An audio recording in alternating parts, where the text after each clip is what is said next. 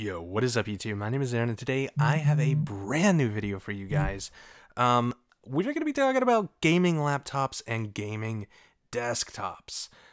And I know I have a video like this that I made maybe half a year ago or something like that, but I do believe it is time for a new video like this. We're going to be looking at gaming laptops, gaming desktops, the whole source. I probably should have started out on Google like I planned for. And before any of you say anything, I know, trust me, I know, I am making this video on a Mac, and I cannot wait to read the comments I get. Honestly, it's going to be the highlight of my day. So let's get right into this video. I'm going to be showing you guys some laptops, and then I'm going to be going over pros and cons, kind of like I did in the last video with the pros and cons, except this time you're going to be able to see some actual products and just kind of see what my 2 cents are. And I pick the products from, the best of 2016, 2017, and then I have a custom built computer to compare them all. So let's get right into the first one. We have the Asus ROG. Not going to try the rest of that name. I mean, what do they expect? Like, hey man, what laptop you got? Oh, it's an Asus. Like, I know that, but what is it? Just, oh, it's a GL52VY DS70. No, can't be done. That, come on, Asus, stick with Starix. This laptop actually is on sale right now on Amazon. If you were looking at this and you're like, I don't know, maybe I'll get it whenever it goes on sale. Well, today is your lucky day because it is on sale. Save yourself $450, a rough estimate. This is a fine laptop. This was, I think, might have been voted #1 gaming laptop of 2017. The one thing I can say about this is it is super thin.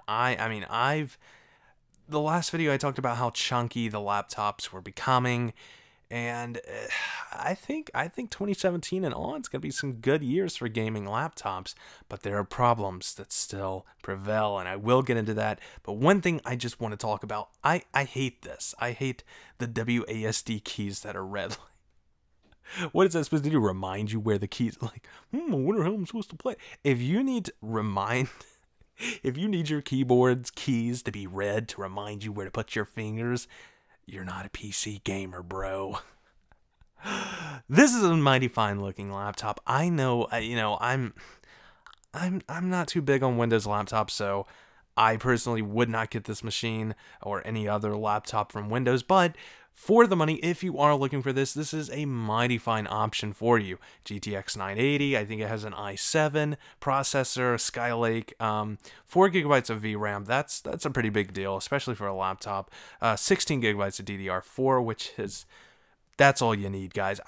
People are like, oh yeah, well, I got 128 gigabytes of RAM. Who cares, man? What are you doing? Running 1,000 virtual machines? I digress. Let's continue.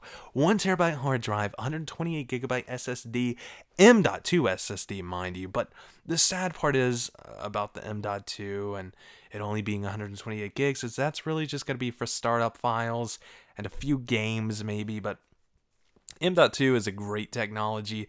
I just think for the price, maybe should have been about a 500 gigabyte M.2. That's my say. I believe this screen is 1080p. If I'm wrong, please let me know down in the comment section. I've looked around, and I'm notorious for skipping over things, just skim reading it. But yeah, 1920 by 1080p. So this is a 1080p monitor, which is good because honestly, this part of the video needs to be done right now. If you're getting a gaming laptop, please get a 1080p screen. Do not splurge. I know Razer has upgrade to the 4K display. Don't. Please don't. One, Windows cannot, I don't know why. They cannot scale to 4K. It doesn't happen. It looks horrible. Everything's just bad, and most of the time the GPU that they give you inside of the laptop cannot run your game at 4K, so it's like, why even bother, And it's like, oh, but you can get the Razer Core, and you can get that's like another $1,000. Just get a gaming desktop at that point. But I digress. Let's keep going. HP, man. HP coming out with a gaming laptop? who knows? This is a new brave world. Then again, we have our slim design, which I'm a fan of, guys. I mean, I've always said that gaming laptops are chunky and ugly and just, oh, they're changing. They're changing quite a bit. Now here we have a problem that I told you last time, the 4K gaming display. Not only a 4K display, but a 17-inch 4K display. Way too many pixels. This GTX 965M, unless you're playing like baby boy games, you're not going to be able to. You're not going to be able to use that screen, and especially on Windows with their scaling. But this laptop is actually pretty good. This is another bigger laptop if you're looking for more of a content. You know, if you're watching a lot of videos, I can understand the 4K display, and I can understand the 17-inch display. But really, 1080p is about all you need on a gaming laptop. You know, a gaming laptop only, basically because of the reasons that I've said twice now. So this, you do get a 256 gigabyte SSD, but guess what? It is not M.2, which means it will be slower, significantly slower. And although that's not too big of a problem for most people, you know, it's kind of hard to tell the actual speed of the drive whenever you're working. But it's, you know, it's going to be a fast drive. SSD is fast no matter how you go.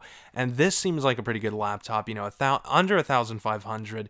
And you're getting what seems to be, like I said, seems to be a pretty good laptop. The only thing that I kind of have a gripe with, and I'm completely ignorant to this, I could be wrong, but it looks like they enjoy their red theme. So you might not be able to customize those colors. I've looked on here and I'm not sure. It doesn't specify. I wish they would have, you know, battery life up to 6. We're going to talk about the battery life. Just take note of that. Up to 6 hours. Take note of it, guys. Next, it can't be a laptop comparison without an Origin, right? The Origin laptops, you're looking at the Origin 17.3 inch. This thing is a beast for what it is, but it is chunky. Look at that. Look how chunky. It's a big laptop, and there's pros that come with a big laptop, and there's also cons. We'll get into that later, but this, you actually get an i5. I believe with the other two you do get both of the other laptops you have it does come with an i7 processor. This is an i5, still a Skylake, 16 gigabytes, 250 gigabyte SSD, and a terabyte hard drive. Seems to be the theme, and a 980M VR ready. So if you're into VR, this might be the play for you. Also, you know, get your black, get your red, get your white, color coordinate to whatever you want to color coordinate to. But all of these computers are good choices. Don't get me wrong. I'm not going to say like, oh, gaming laptops are trash, throw them away. But now I kind of want to show you what your money could go towards, right? So this is a custom computer that I built, and I do know I skimped on mouse and keyboard. I didn't really skim too much on the monitor. This is just an ultra-wide 1080p, 21:9, although it's not 1080p to be exact because it's an ultra-wide and you got to factor in everything. But I want you guys to look at, first of all, the price, $1,600. That seems to be the the median between the average of all prices. So I thought it was a pretty good price for the build, and this is actually a very good computer. This computer will play any current game and will continue to play the current games for a very long time, something that I can't personally say about these laptops. So as you can see, we have to pick up a cooling fan because our i7 that we put in does not come with one. Windows 10 honestly is the best Windows operating system, especially for gaming. They have optimized it really well for Windows, and I've enjoyed Windows 10. I've enjoyed using Windows 10, and I've liked it a lot better than 8 and 8.1. 7 was just more of a utilitarian operating system, but I do believe Windows 10 is trying to spruce it up a little bit, appeal to the younger people, try to get on other operating systems, levels, kind of. We have some Viper Elite series, RAM, and one thing you get with the desktop is you can change all of these pieces out. You know, as long as it's DDR4 with a Skylake motherboard or a Skylake processor and your LGA 1151 motherboard, you'll be good. So next up we have what is the heart of the system, not the CPU. CPU is the brain. What would be the heart? There is no heart. It's a computer. The EVGA GeForce GTX 1070. This thing is also, it works with your VR if you guys are into VR stuff. Very good graphical processing. Why did I say it out? I don't know. Leave it there. 8 gigabytes of GDDR5, and you know, at this point I'm reading labels, but very good. Nice power supply, Corsair, 750 watt. It is bronze, and it could be better. You know, you can get a gold, platinum. You just keep going up to titanium. We have this case, and actually this case right here is pretty cool. I've never seen a case like this. Let's go ahead and click on it and let me show you guys. Up on the top, as you can see, is see-through as well. I've never seen that before, so I definitely threw this case into the build. This is just kind of like a throw-together build. There was no set budget other than kind of be between the prices of all three of these laptops, and you know, still have a monitor and keyboard. And we keep going down. Here's your terabyte hard drive, like all the other laptops come with. Your i7 6700K, K being that you can overclock. So, you know, if you're into that sort of thing, and I would not, if you're going to overclock, I would not recommend this. This is basically just to get you going. But if you're going to overclock, I would recommend water cooling. Next up, we have our motherboard. This could be better, or, you know, it could be worse, but it's an MSI gaming. I think the theme is kept well between this computer. You know, there's not really a theme, but it works. And 120 gigabyte SSD operating system and a few games. So the grand total of this, like I said, is $1,646. Now, let's look at one more alternative, and yes, it's by Alienware, if you can see it. Now, as you can see from all of these computers, and I'll actually, you know what, I'll save that last tab. Let's go over some pros and cons, all right? So, pros of a laptop, it's a laptop, right? You can take it around with you, you can throw it in a book bag, you can fly with it, ride on a bus with it, you can do whatever you want to, because it's mobile. But only the laptop is. The gaming part, that separate word, is your gaming laptop is not mobile. Your laptop is mobile. Your gaming laptop is not. You will get probably, I don't even, this will be a con, and let me just save it. I'll save it the way that was right there. So next up, it's an all-in-one. You get your keyboard, your mouse, your trackpad, your monitor, and your speakers all together. You know, you get your keyboard. I mean, you're just rocking. It's all inside of one package, and you're ready to go. That's it. You throw it in a bag, and that's it. There's nothing else except the charging cable. You better bring that charging cable. And maybe a pair of headphones. And honestly, like in-ears these days, you got like 10 of them laying around your house. Next, USB-C technology. Now, I know that one of these laptops, I think it was the HP Omen. However, I don't know if it has the current USB-C, but if you have a laptop, you can get a Razer Core, and you can get more out of your laptop. But you have to buy the Razer Core, and you have to buy that GPU as well. And next up, it's an out-of-room workhorse. If you're editing videos, you're doing YouTube, if you're editing photos, you don't really have to be in your room, and that's kind of nice. You know, if you ever just want to go sit outside and do no, you can't sit outside with your gaming laptop unless of course there's a power outlet nearby. Then you're outside, but you're tethered to the house. I'm having too much fun with this. All right, you know, if you're in class, you can have your Photoshop or whatever your kids use these days, Sony Vegas, and then you can come back home and also use it, and you're not really tied down to just a desktop like, man, I wish I could be working on this, but I gotta go home. So keep that in mind. Now let's go to the cons of the laptop. First off, the con is, and I'll click through these little tabs so you can kind of look. Con of laptop, battery life, and I've read some of your comments in my last video, and you're like, battery life? When you compare it to the battery life of a desktop? No, I'm not comparing it to anything. There's no comparison. The battery life is not good. And you're like, oh, but you're gonna be on Wi-Fi to game. You're gonna need to be around an outlet. But if you're going to be on Wi-Fi to game, why not just get a desktop? That's my opinion. I mean, not Wi-Fi to game, but if you're going to be plugged in, why not just be tethered to a desktop? And I do get it. It's like, and a lot of laptops these days, I'll give some companies this, that their battery life has improved. Like the HP Omen says 6 hours. That's 6 hours of you surfing the web. It's a solid 30 minutes for you gaming. But the battery life is horrible, and even if you game and you're like, oh, I can be plugged in, you're ruining your battery. Like, the more you use something with it plugged in, especially a computer, ruins the battery, and especially a high-draining activity like gaming. So keep that in mind if you plan to be using a gaming laptop and plugged in, that you are killing your battery, and it's just going to get even worse. Next up, the monitor. I talked about it. 4K... but it's not really a Windows problem. I mean, but it is a Windows problem.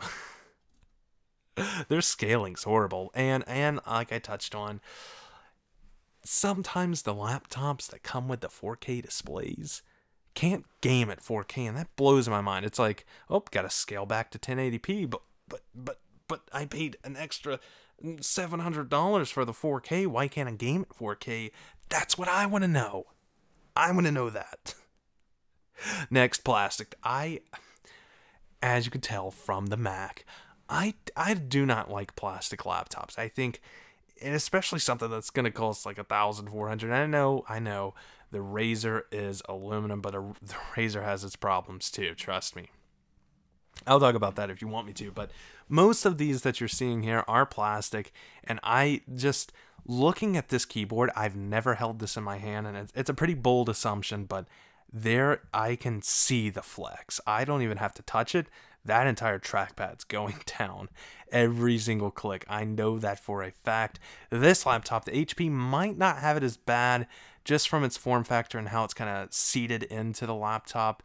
The way it is, just it kind of looks like it. But this computer, yeah, it could be solid. I know Origin is a very good company, but I know for sure this laptop's going to have a lot of keyboard flex, and it's because it's plastic. And I mean, even if it's not plastic, it's a cheap alloy. So next up, hot and noisy. If you own a gaming laptop, let me know down below how hot the thing gets and how noisy it gets, because there is no such thing as a quiet gaming laptop, nor is there such thing as a cool gaming laptop, and you can take that both ways. Cool and cool. They're not cool. I'm kidding. So yeah, it's hot and noisy, and the problem with hot and noisy, thermal throttling. Whenever you have a gaming laptop and you're gaming, you're pumping out the heat, all your pieces are working, you start to get decrease in performance. The system cannot cool itself as fast as you're heating it up. That's something that a desktop can do, and I have not seen a laptop that can do that by any means by this point. I mean, it can keep it within a reasonable range, but it's not going to really get you to where you want to be whenever you're gaming. Next up, it's not really upgradable. You know, some laptops, you know, like, oh, you can replace the RAM, you can get a new hard drive, but that's about where it is. You know, it's proprietary hardware other than that, and it's hard to upgrade a gaming laptop, and especially if you're going to have something that is a gaming machine that costs so much, you kind of want to be able to throw in a new graphics card whenever that one gets old. But to each his own. Next up, the price. Now, the price is a little bit on the thing because laptops are cheap, especially Windows laptops, and it's just something about Windows laptops that drop in value really quickly. But you know what? We won't talk about that. We'll just leave it at price. You can take from that what you want. And this is my personal opinion. I think gaming laptops are ugly. The only one that comes close is the Razer Blades, but still that green Razer logo, it just does not look professional. Like, I would never want to bring this or this. Maybe this. That emblem's got me a little shaken up, but definitely not this big noisy thing. This thing makes noise when it's not even on. I can tell that. Actually, because it's thick, it probably has better fans, and yeah, it's going to be noisy, but let me tell you guys, the Razer Blade, if you have, I think it's the Razer Blade Stealth, you can just log into Windows and it's just it goes quiet. It does. Just that jet engine turns on way too much. Let's talk about some desktops. Pros and cons. Let's go ahead and look at this list if you are interested. I'll get right here into the nitty gritty. Actually, let's look at some of these pieces while I'm talking. Here you go. All right. So, pros for a desktop built by you? Question mark. If you're gonna build it, it's pretty cool to say, hey, I built my own computer, and not a lot of people can say that. I mean, there's a lot of people that can. But, you know, there's just something that comes with it. It's like, yeah, I built that. And, you know, if you're in a group where everyone else built a computer, then it's no big deal. But it's just kind of cool knowing that you built something that works. Hopefully it works. Next up, full power. You get the full power of every single device that's in. There's no thermal throttling. Unless, of course, you don't have fans. But that's kind of hard to deal with. How do you not have fans? You know, the case comes just... I know this case came with a fan, but I'm not really feeling it. Next up, we have easily upgradable. Yes, yes, yes. If you ever need a new piece, just swap it in and swap it out. 3 pieces that I always say do not go cheap on if you are building a computer that is, you know, before you buy it that you will later want to upgrade it. Like, as like, okay, I have a fixed budget now, but in 4 months, I'm getting some money and I know I'm going to upgrade this computer. Get a good CPU, a good motherboard, and a good power supply, and you're good. You know, get those 3 things that are not very cheap, or spend most of your money there so you can upgrade the other pieces later. And plenty of accessories. You're going to have 2 monitors, 3 monitors, 6 monitors, depending on the graphics card. Keyboards, any kind of keyboard you want, any kind of mouse that you want. Very upgradable. I know you're like, oh, but you can plug it into a laptop, but you're not bringing that around. The point of the laptop's to be mobile. I want a mobile game. And if you're going to plug it up on your desk with your monitor and keyboard, I get that. I understand that. I feel what you're doing, but desktop, bro. Just get a desktop. But... let's go on to the cons, and really there's only 2 cons for a desktop. It's not mobile. You can, you know, send it to, or not send it, but you can pick it up and kind of go anywhere you want to with it. Throw it in your car or throw it in your friend's car, go over to their house, plug up and play. Everything's fine. You're just not going to be able to game at school, on the bus, on the train, like you can with a laptop for 30 minutes, of course. So... that's one. And the next one is required accessories. You can't just build a desktop and be done with it, right? You got to get a laptop. I mean, you got to get a keyboard. You got to get a mouse. If you're building your own, you got to get a laptop. I mean, you got to get a monitor, and you got to get Windows 10. And it's just, you know, there's just those extra costs. That's like, I just want to play, man. I don't want to worry about that. But with that all said, let's look at what, first of all, if you can't tell, I'm partial to gaming desktops. I think that if you're going to game on a desktop. You know, there's no point in having the laptop. And I know that you're going to love the desktop whenever you get it. I mean, you'd love the laptop. But here's my solution to you. If you're like, I need something for class, but I want to game, I would pick up the Alienware Aurora, right? You're like, whoa, Alienware, Aaron, Alienware sucks. We all know, actually... you might be wrong. Alienware stepped up a lot in the past few years. And honestly, this $800 budget computer is good. It's good for the money. Sure, you might be able to build it, but you're really just getting a pre-built. Maybe you don't know how to build a computer. I would recommend getting this and spending whatever else you have on a budget on a cheaper laptop that you can just throw in a bag and take to class. That's it. Said and done. You got your gaming and you got your school. I think that's the best of both worlds, and honestly, if I had a large enough budget, I would do this too. And hopefully you guys have learned something in this video, or just enjoyed me rambling on about certain things. That battery life.